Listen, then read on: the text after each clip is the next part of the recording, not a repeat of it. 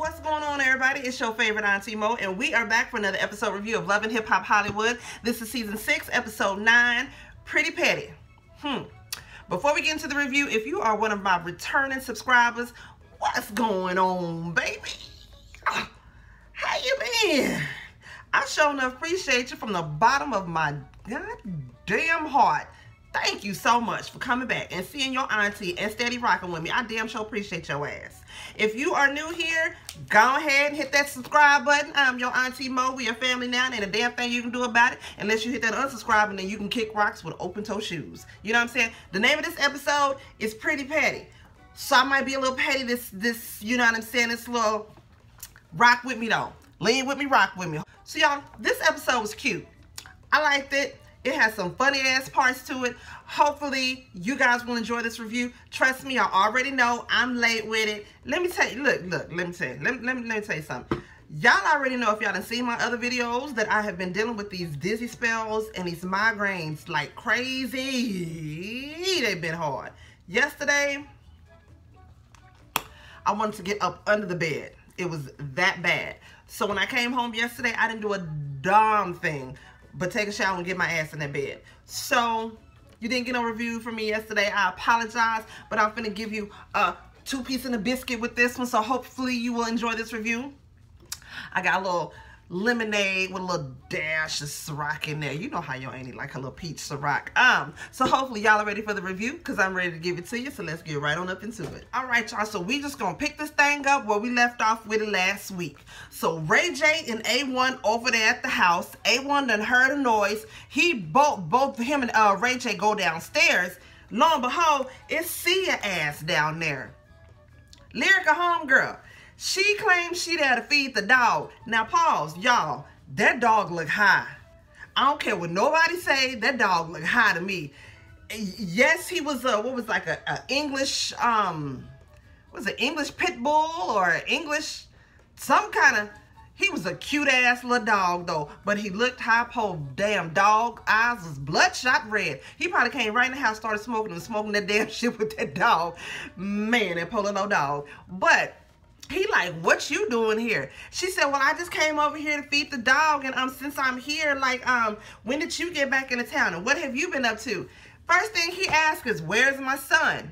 She was like, okay, so that's what you worried about now, is where's just, all right, where is Lyrica? No, that should have been the first thing out your doggone mouth. Where's Lyrica and my son? Or where's my family?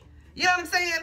But she was like, you act like you don't even care nothing about that. Like, she already know. Basically, long story short, because I'm chop this up because I don't even want to get to this so long.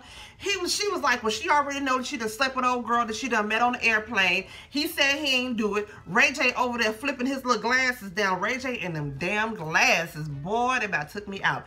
He says that he wants a chance to apologize and make it up to Lyrica. See, it's like, well, you need to call her. You need to try to get in contact with her. He said she got me blocked on everything. I can't get in contact with her. She's like, well, why don't you call her mama? This nigga gonna say, call her mama? Her mama? You sound crazy right now. Well, no, actually, no, she don't. You ain't got no other way to, and not only that, you already know. She probably gonna be at her damn mama house. You already know that. So go on over there to the mama house and talk to Big Lyrica G. You know she don't like your ass anyway.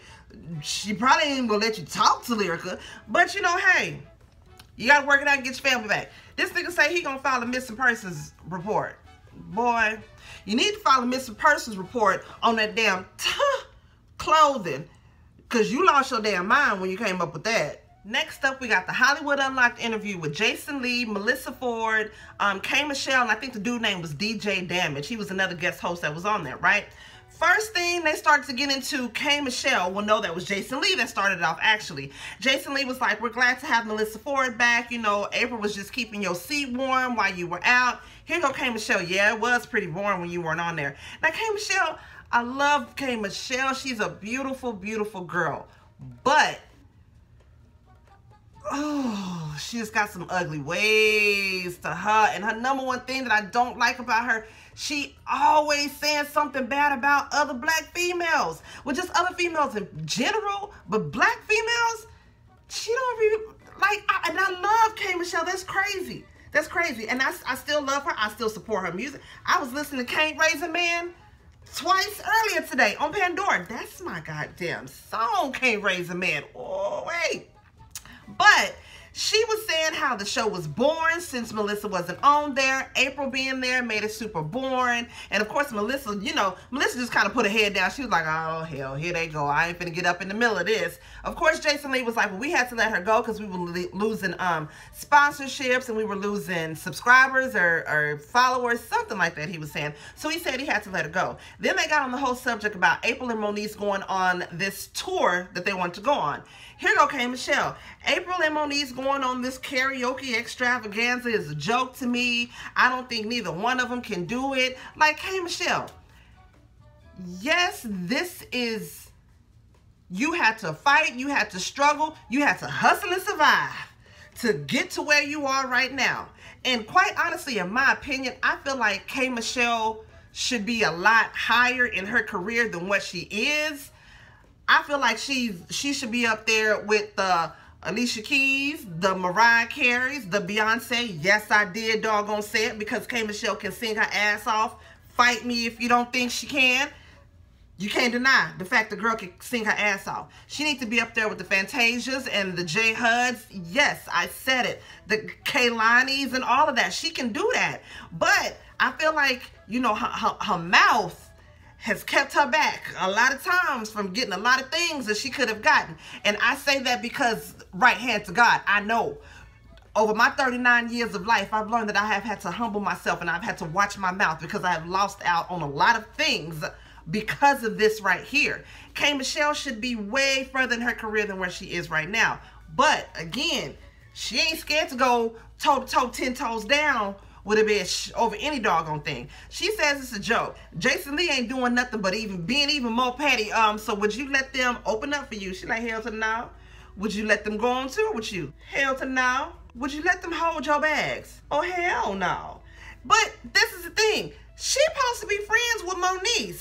Why would you be on there bashing your homegirl like that? It's one thing with her and April, because she kind of made this little sly remark like, you know, the dude I'm with, and me and him start messing around, so all of a sudden I want to be a singer. She's referring to April when she says that. When it comes to Monique, like, Monique's supposed to be your homegirl. I wouldn't do that. That's just me, though.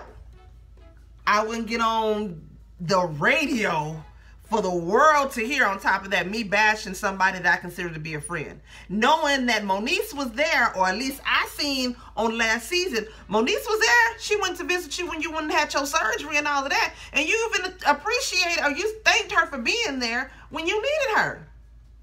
So I'm just saying, I don't know. You know what I'm saying? I don't get that one right there. Then it starts to get on the whole subject about K. Michelle want to be a country music singer. Jason Lee brought up when she went into that, what was that, the country bar, that country whatever that was, when she got up on stage. I don't know if y'all seen that, but y'all can doggone share, put that in the YouTube search. That'll come up. She was saying, like, she went on stage and she snapped at the white country folks. She was like, I can sing better than any white woman up in here. When I say I'm going to be the next Taylor Swift, damn it, that's what I mean. And she just went off, okay? She said her thing was she wanted to go, because, you know, she says the country music world is all upset about Lil Nas X.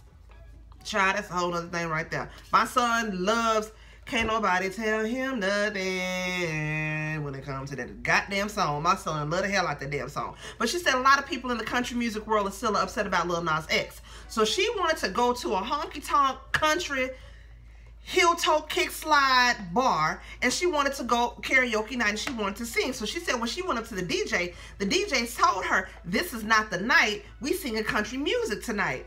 And so she started to tell them, you know, you don't know how I made it through college yodeling, and she's a phenomenal singer. K. Michelle can sing her ass off, and she wants to be accepted into the country music world as a for real serious, you know, singer. But the thing about it is, K. Michelle, girl, if black folks ain't really accepting you right now because of your mouth and your attitude, how you think them white folks?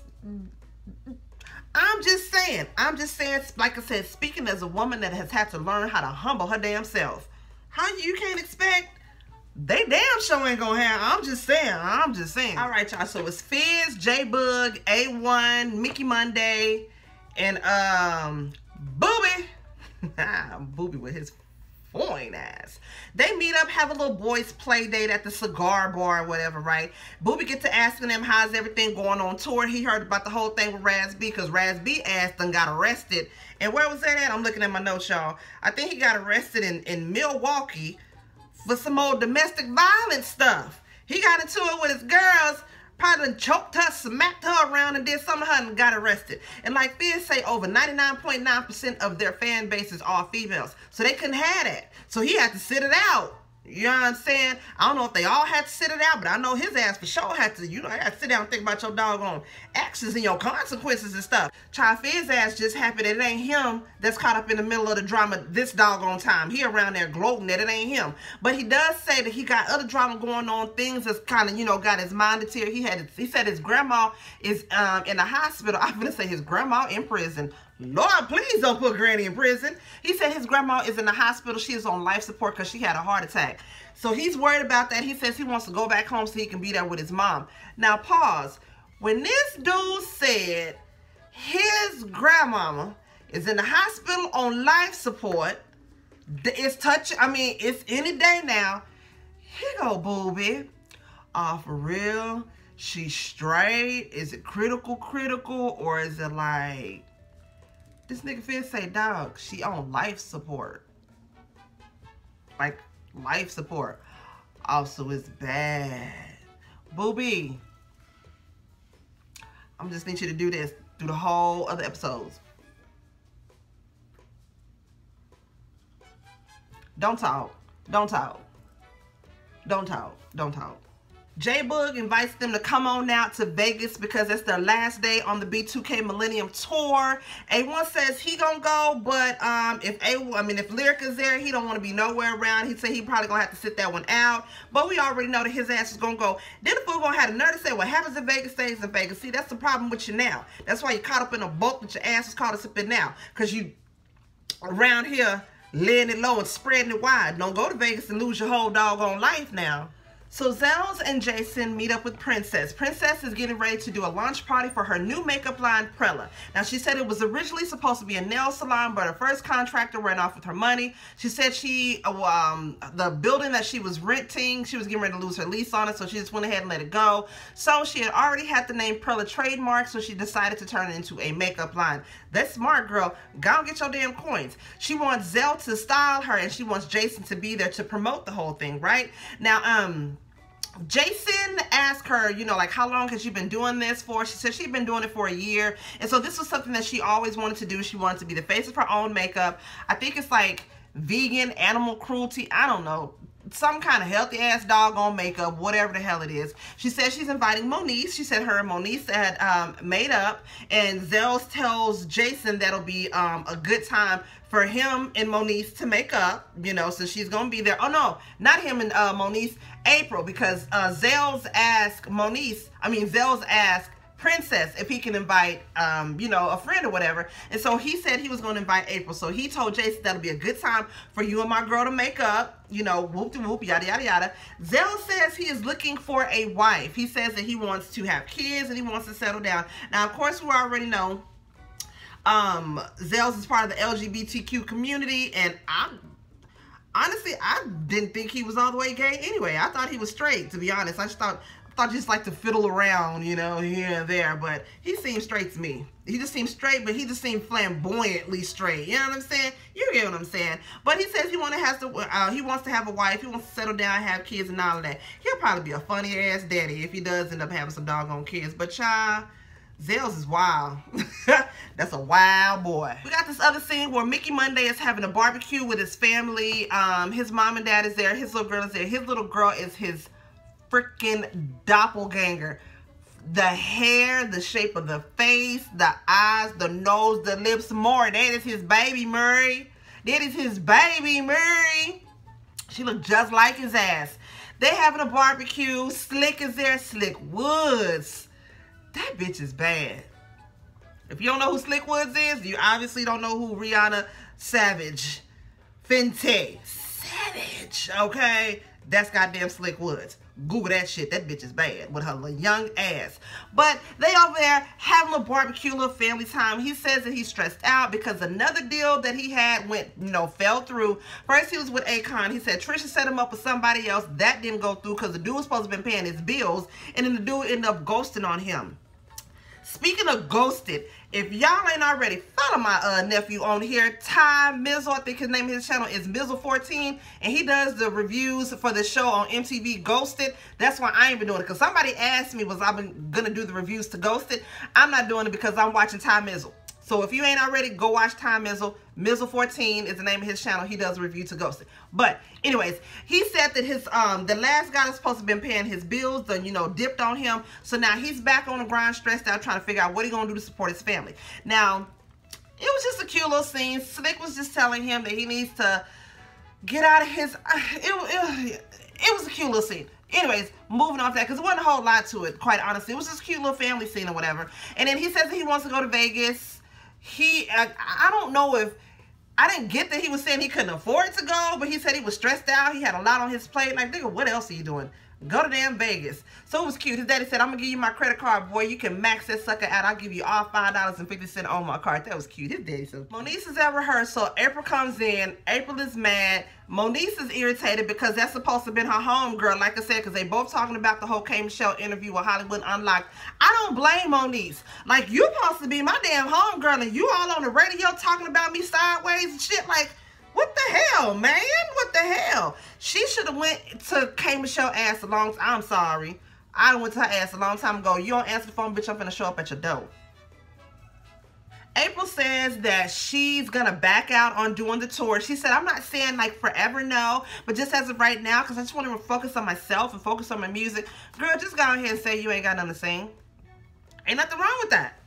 Ain't nothing wrong with that. Just say you ain't got but one song and that's it. Girl, you can still go and make a few coins off that one doggone song. Ain't nothing wrong with that. So Moniece asked her, she wants to make sure, I want to make sure that it's not because of what you heard on the radio, K. Michelle saying that this is really something genuine coming from you, your own feelings, and not somebody else in your head. She guaranteed that it wasn't nothing that K. Michelle said on the radio. She just trying to focus on herself. Whoop-de-whoop. Your girl, child, come on now. Let's keep it 3,000. She don't got but one song to sing. It's so cute. It's a bop. It's a bop. Oh, don't get it twisted. That one song is a bop. It is. But girl, I'd go.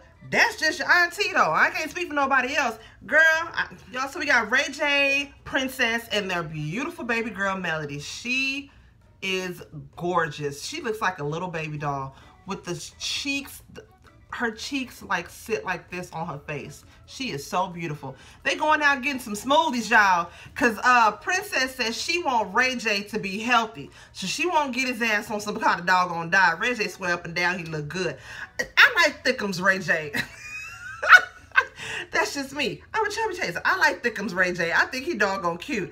But they talking about her launch party. Her launch party. She's saying she don't want no kind of drama or nothing going on there, so she want him to keep his eye out. He say he finna be throwing out bitches left and right if they coming up in there trying to smash the party, mess up any doggone thing. Because she said the last time she had an event, which was her baby shower, that's when Lyrica and Brooke got into it. So we ain't finna have none of this over here. But that was a cute little scene with them. Like I said, that baby girl, I could not stop staring at her child. She is so beautiful. Plus, she's pregnant with another baby right now. I completely forgot that. Girl, go ahead, have you some more babies. She want like 5 kids. Girl, 5 kids. 5. Oh, no. Apple Watts, Brittany B. What's that dude name? Mr. Ray and K. Michelle, they go to a country bar, go line dancing. They look like they have the time of their life. It looks so much fun. K. Michelle was out there boot scooting, boogie all around that doggone dance floor. She was cute with it though. Then Apple got a chance to meet K. Michelle for the first time. I thought it was cute the way she went up to her. She's like, it's nice to meet you. I'm such a fan of yours. Like, she was real and genuine with it, y'all. Let me tell you something. I love Apple Watch. I love Apple Watch. I don't know if it's her personality, if it's just how raw and real she is. I don't know what it is. I love Apple. I love Apple Watch. She's somebody I can hang out with. She's somebody that, bitch, we can go shoot the shit. We can go ride out on that hoe. She seemed like a fun time. And she seemed real. Like, You can tell when she's like, now when she's in her green screen, you can tell she's kind of like reading off a card or whatever. But when she's raw, like right there in the scene, that's her. Straight hood with it. What you talking about? Because Brittany B asked her, like, so, you know, what was this? Did you take my advice? She's like, what you talking about? What, my mama? Oh, yeah, I talked to my mama. Yeah, it is what it is. But yeah, I'm supposed to be going out to Vegas, going to the family reunion out there one play. Yeah, it is what it is. Like, she wasn't trying to be all Hollywood, you know, keeping it together, nothing like that. I like that about Apple Watch, man. Mr. Ray asked K. Michelle, so have you talked to Monique since the whole Hollywood Unlocked interview? K. Michelle gonna say she has been calling and texting her, but she ain't got time to entertain it. Did I miss, if I missed something in the episode, please drop it down in the comments and let me know. When did they get into it? I don't remember them getting into it. Not for K. Michelle to be as cold-hearted as she is like that to this girl. That's supposed to be your home girl. I get if you feel like she can't sing, but why dog her out like that? What is the point of dogging her out like that? That don't make you look better by dogging her out like that, especially if you are still not at the level that you should have been at, bitch, back in 10 years ago. Come on now. And one thing kind of to back it up that Apple said when they was out there boot scooting boogie at the two-step, Apple said a good thing. It's always black women tearing other black women down. Like, we need to be standing together and trying to do this doggone thing, but it's always black women tearing black women down, and that's a perfect example right there. Like, this girl, you done talked all this crap about her. She trying to get in contact with you to talk to you to figure out, like, where the hell is your head at? And you ain't answering the phone for her? You ain't answering her text messages back for what? Y'all, I got this love-hate relationship with K. Michelle. I really do. I love... If the bitch come to Austin right now on a tour, I'm buying the tickets. She can sing. I'm sorry. I'm keeping it 150. That don't mean that I can't have no opinion about her and how she dogs other females. Like, girl... It don't matter if you think she's the worst singer in the world. That's your home girl. Y'all go somewhere chill. Be like, hey girl, look. So on that there old McDonald you was singing earlier, yeah. I don't think you hit that E-I quite. It was like E-I, you know what I'm saying? And it should have been like E-I, E-I. Oh, he was like, yeah, you know what I'm saying? You could do something like that, but you ain't gotta dog her out on the radio like that. That's not what a real homegirl would do. Also, it's the night of the Prella launch. It's going good. Everybody's there. Princess is there. Paris is there. Monique is there. April is there. Paris is trying to be a little bit petty, like, oh, so what is this? This is a whole reunion. You know what I'm saying? Like, Princess tried to tell Paris, what you surprised for? We made up. We good. Y'all the ones that still got a problem with it if y'all still waiting on some drama to pop up. Then Jason Lee comes in. Him and April kind of start getting into it because, of course, she's upset about how he dogged her out on the radio, which he did. But that's Jason Lee. You can't expect nothing less from Jason Lee. Pause for the cause. Am I the only one that feel like Jason Lee looks like he smelled like a lot of cologne? Like, probably some good smelling shit, too. But he one of them thick niggas that look like he smelled like some Dracor, Cool Water, Gucci, something like that. That's what he looked like he smelled like but a lot of it. Not a little bit, like, not a lot of, like a,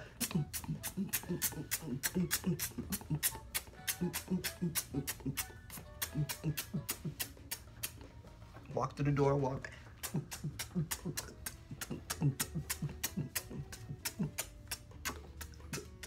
That's what he looked like with that damn cologne. The whole basis of April's conversation was, or her argument was, that she wanted Jason to keep her name out her mouth. But Gertie trying to be famous, so that's just what happened. Either they talking about you or they ain't talking about you at all. I'm just saying. So she gets pissed off. She walks away and she eventually comes back. They make out. They agree to disagree and keep each other's names out of each other's mouth. Him and Monique have a conversation because Monique did not appreciate when you went and exploited her sex tape to the world like that. Like, that's wrong. That was wrong. I'm just saying. But they talked. They made up from that. It was real cute. It was real cool. The rest of the evening just went off without a hitch. Y'all forgot to mention Ray J. Baby, Ray J had my ass rolling. He was eating the hell out that cupcake. Oh, and I'm trying to stay away from the sweets. That just made me mad seeing that fool eat that cupcake. And it was falling all in his beard. It just looked all succulent. Ray J and that belly was out to play, baby. He was like, yeah, you know what I'm saying? It's lit in here. We got sandwiches. We got hors d'oeuvres, you know what I'm saying? The belly sexy, though. The belly sitting on sexy, though. You go ahead, Ray J. You and your belly. I ain't even bad at you. All right, y'all. Everybody on the party bus, they getting ready to go. It's Mickey Monday, Booby, Brittany B, Paris, Zales, and Apple Watch. They all on a throwback party bus with like the stripper pole in the middle of it. Finna ride on down to Vegas, right? So they on there, they chilling, having a good time. Then Zales brings up to Brittany. He was like, so it's the elephant in the room. It ain't us, it's you, basically. Saying that he wants an apology for what she said about Paris. Now she was like, you've been making your slide comments since I've been here. He was like, you know what, you're right, and I apologize. I apologize for that. Now can you apologize for what you said to my friend? Now Brittany, that was the perfect opportunity for you to get somebody to be on your side. All you could have said, even if you didn't mean it, all you could have said was, you know what, you're right. I apologize for what I said, for whatever it was that hurt your feelings. Girl, even if you wanted to be fake with, don't ruin everybody's party and a trip like that because you want to be prideful, because she doesn't want to admit that she was being petty and that she didn't mean anything. Yes, you did. You told that girl to go hop in your Uber and drive away, knowing doggone the history that's behind that. Girl, stop it. So they end up getting into it. She starts saying something about Zales and Paris being a bowling ball and a pen and calling Mario and Luigi. Like, girl, I'm gonna need you to go to read school because no, baby, no. But here we go with sirens. In the ghetto. Y'all, so in the next episode, it like it's finna go down on the doggone party bus. Paris hops up and finna attack Brittany B. Apple Watch get in. I don't know how Apple Watch starts to get into it with Zales and Paris, but child, that's what's to come on the next episode. If I missed anything, please drop it down below and let me know, y'all. This lemonade and Pizza Rock. Oh. Please don't forget to like, comment, subscribe, and share. And Auntie Mo will see y'all in the next video. Peace out. What's up, y'all? Do me a favor and share the video. Please make sure to subscribe to my channel. Let me know what you think and hit that notification button so you will be up to date when I upload my latest videos. I holla.